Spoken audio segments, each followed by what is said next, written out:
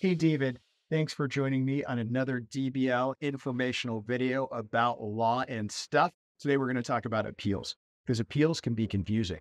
They're different than a trial. They're different than other parts of a court case, other parts of law. So, David, what is an appeal? Let's start there. This issue number one. Right. Well, in general sense, appeal is whenever appellate court or a secondary court reviews a decision of a trial court, typically.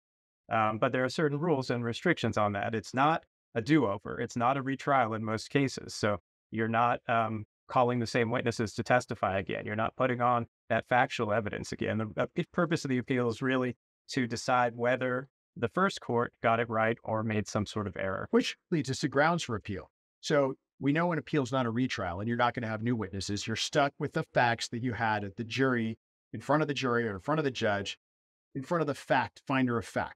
An appellate court is not a finder of fact. They're an arbiter of law. So you need grounds for an appeal. That means you need an error made by the judge or an error made by the other side or an error made by the jury. Very rarely, and I've had clients ask me this, my lawyer didn't do a good job. I mean, potentially that's grounds for appeal, but very rarely is that a successful grounds for appeal. You need some plain error, some clear error that was made in the lower court, either of law or an admission of a fact into the record or something like that.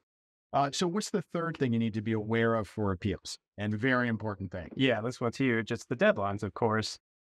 Usually there's a pretty short deadline. Often it's as short as 30 days where you have to file your notice of appeal after the jury verdict or the final order in the case below.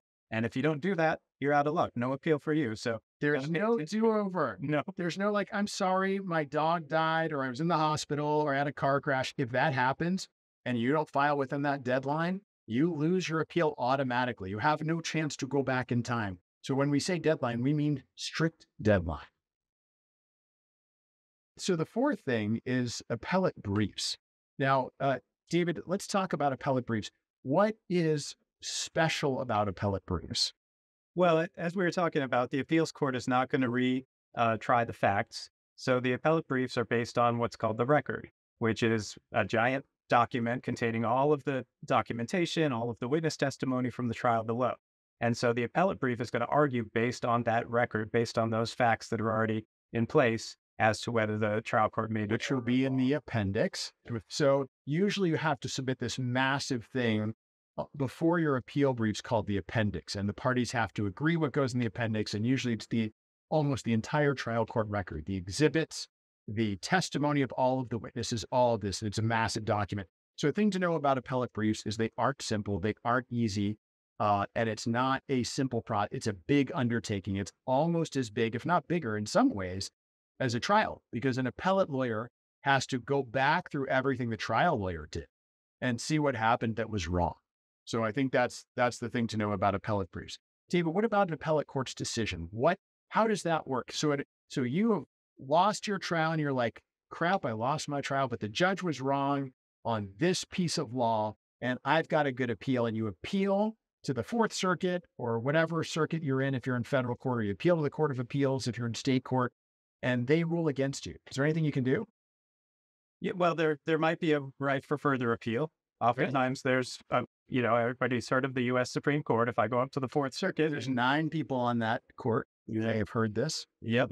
That's very familiar. So yeah, oftentimes there's route for additional appeals. But I think what a lot of people don't understand too is that the appellate decision isn't just, yes, they got it right, or no, they got it wrong. It could be very nuanced. It could be, they got this point right, but they were wrong on attorney's fees. And then the results too could differ. The appeals court might render a decision that ends the case, but they might send it back to the trial court and say, remand. We'll do a remand and we'll want a retrial on this one issue. We'll have to call fact witnesses again, or it could be a retrial of the entire case. So that's a good point. So while an appeal is not a retrial, if the appellate court finds an error, they could order a retrial at the fact-finding court, in the district court, in the lower court.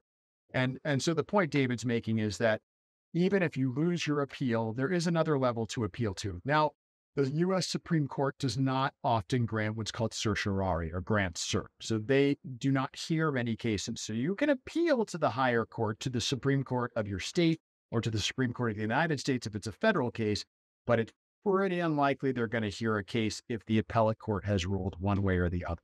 So that's kind of our summary, what you need to know, 5 fast facts about appeals. Thanks for joining us.